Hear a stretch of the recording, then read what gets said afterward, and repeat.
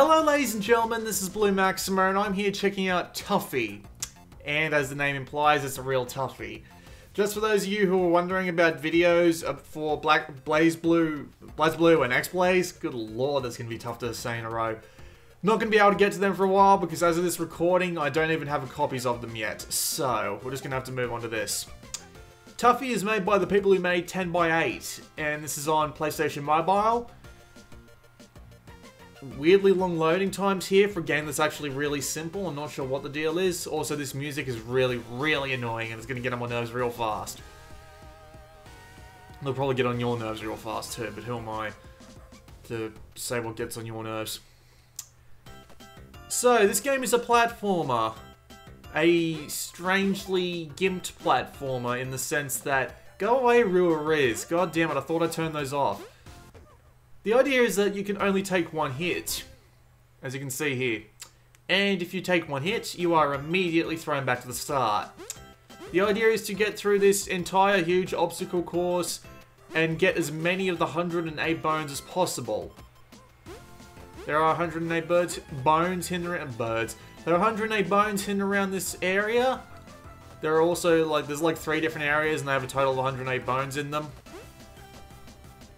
One of the things about this game is that Tuffy always moves forward. You cannot get him to stop unless you, tap the L button like a madman. The controls in this game are real simple. You've only got 2 buttons, turn and jump. You can tap the left side of the screen to make Tuffy turn, or you can tap the right side of the screen to make him jump, or you can use either buttons on any side. So the D-pad and the L button will make him turn, the face buttons and the R button will make him jump. Unfortunately, as you may be able to tell, this game is actually really annoying and hard because of these 2 mechanics. The fact that you only have a turn and a jump button, the fact that he always keeps moving forward.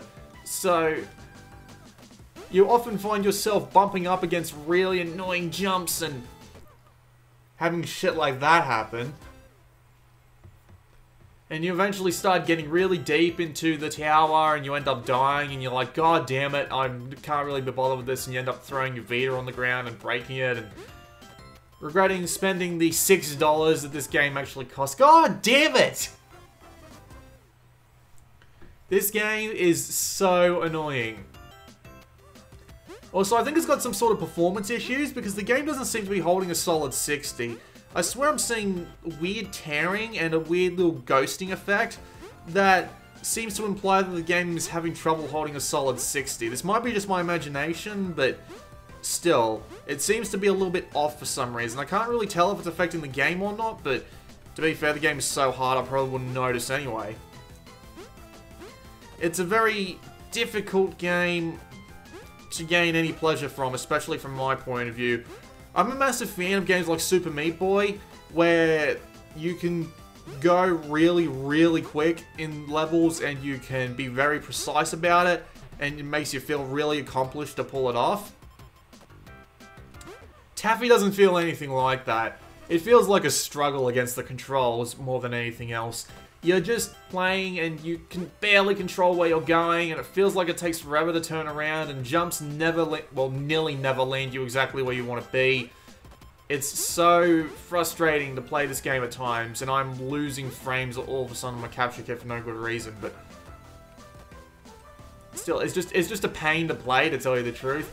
From the guys who made 10x8, I thought they would have known what a good platform makes. That's a weird sentence.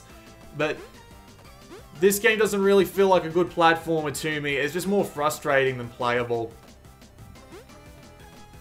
And the fact that it costs $6 is just a kick in the teeth. I feel like it's a little bit of a rip-off, to tell you the truth. I mean, Jesus, look at these mechanics. It's so unbelievably annoying to do what you want to do in this game. It's amazing. I don't feel accomplished playing this. I feel more like I'm just banging my head against a wall. Bollocks. You can turn the music and the sound effects off, but that just leaves the game feeling more dull than it's supposed to. And this music, it's not bad to begin with, but when you hear it again and again, because it starts again when you die. Oh, fucking capture kit. What's wrong with it dropping frames all the goddamn time? When you, as you can hear, when you have to start the game over again, and the when the game music just starts over again, it gets so annoying hearing the very first few things of that again. And having to make that jump is the hardest part of starting any game, because I keep missing it half the time. It pisses me off so much. Can you tell I'm not a fan? It looks okay, but it's very dull. That's a little bit weird that... I wonder if it's got... Yeah, it's got something to do with this area that's making the capture kit drop frames. I don't know what's up with that. It works fine on the... Vita. It's just the capture kit doesn't like that scene for some reason. I've had that happen with a few games before. But... yeah... If this was 99 cents or $1.99, I could recommend it under the premise that it's purely meant for masochists who want to just, you know, punish themselves. But $6, really? Like, look at this. This is dumb. This is dumb that I have to wait for this. This might have actually been a good... That was supposed to actually kill him or kill me, but it didn't do either. That is just odd. Yeah.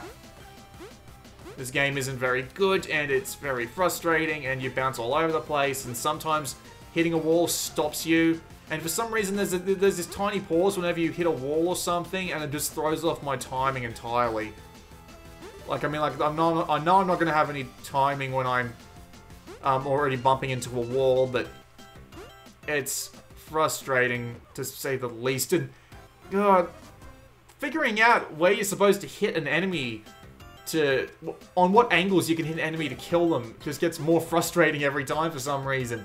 Sometimes it feels like I'm right next to them, I still manage to kill them, and then you got crap like that. Oh, jeez.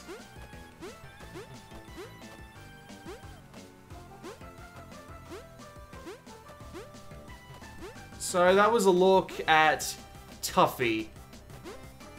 Or, as the full name of the game is, Tuffy the Corgi and the Tower of Bones. I would not recommend this game to anyone, not at $5.99. What makes you think charging $5.99 is going to go over well with most critics? This is... Look, $1 for this, $2 for this, not too bad.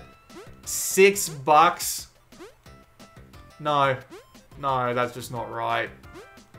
That's just not right in any sense of the word. Unless they're trying to make all their money back within the first 1,000 copies.